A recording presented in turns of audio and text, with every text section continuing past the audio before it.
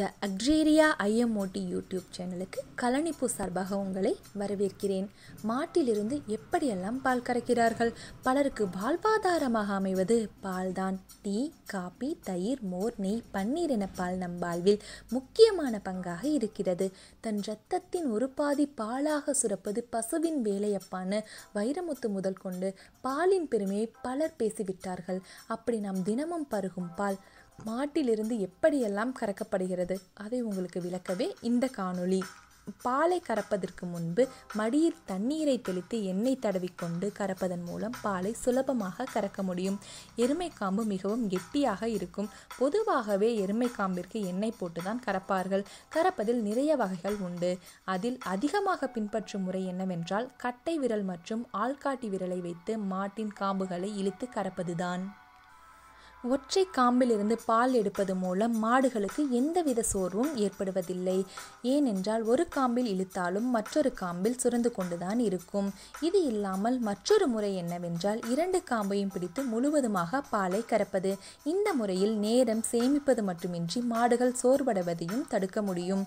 தற்போதைய நவீன உலகத்தில் பால் கறப்பதற்கு மிஷின்களை பயன்படுத்துகிறார்கள். இதனால் நேரம் நன்றாகவே சேமிக்கப்படுகிறது. பொதுவாக அதிக அளவில் மாடுகள் வைத்திருப்பவர்கள் தான் இதனை நாடுகிறார்கள். ஆனாலும் இன்னும் இது பல பேரால் பயன்படுத்தப்படாமல் தான் இருக்கிறது. சில மாடுகள் பால் சுரப்பதற்கு அடம் பிடிக்கும். அதிலிருந்து பாலை சுரக்க வைக்க பல வழிகளை பின்பற்றுகிறார்கள்.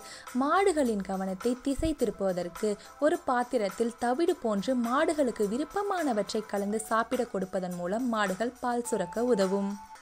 அடுத்து அதனுடைய கன்றுக்குட்டிகளை முன்னாடி கட்டி வைப்பதன் மூலம் பால் கறக்கும் போது அதனுடைய கவனம் முழுவதும் கன்றுக்குட்டி மேலே அன்பு செலுத்துவதிலேயே இருக்கும். இதனாலும் பால் நன்றாக சுரக்கும். சில இடங்களில் பாட்டு போட்டும் பால் சுரக்க வைக்கிறார்கள். பழக்கத்தில் தான் இப்படி சுரக்க வைக்க முடியும். வழக்கமாக குறிப்பிட்ட மணிக்கு பாட்டை போட்டு பழக்கி மாடுகளை இப்படி சுரக்க வைக்கலாம். மாடுகளில் பால் கறப்பதற்கு 2 முக்கியமான பிரச்சனை இருக்கிறது. மாடுகள் பின்னங்கால்களை உதரும் போது போசி தட்டப்பட்டு பால் அனைத்தும் வீணாக்கப்படலாம். அதனால் கால்களை கட்டி வைத்து கறப்பார்கள். 2வது பிரச்சனை, வால் கொண்டு சுளீர் சுளீர் என்று பால் கறக்கும் நம்மை முகத்தில் அடித்துவிடும். அதனால் வாலை தனியாக எடுத்து மாட்டின் மூக்கணாங்கயிற்றில் கட்டி கறப்பார்கள். பால் கறக்கும் அனுபவம் பற்றி கறப்போர் கூறும் அனுபவத்தை கேட்கலாம்.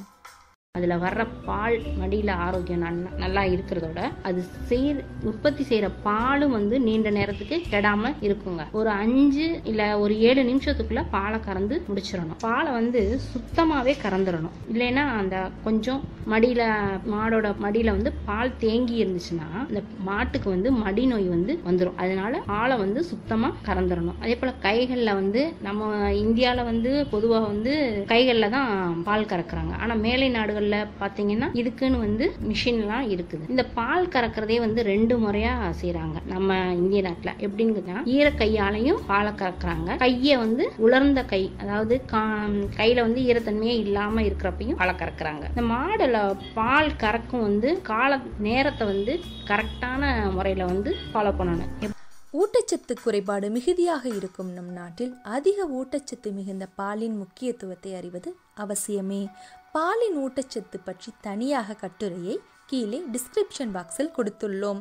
இந்த மாதிரி வித்தியாசமாக பால் கறக்கும் முறை உங்களுக்கு தெரிஞ்சிருந்தா எங்களோட கமெண்ட் பாக்ஸில் ஷேர் பண்ணுங்க.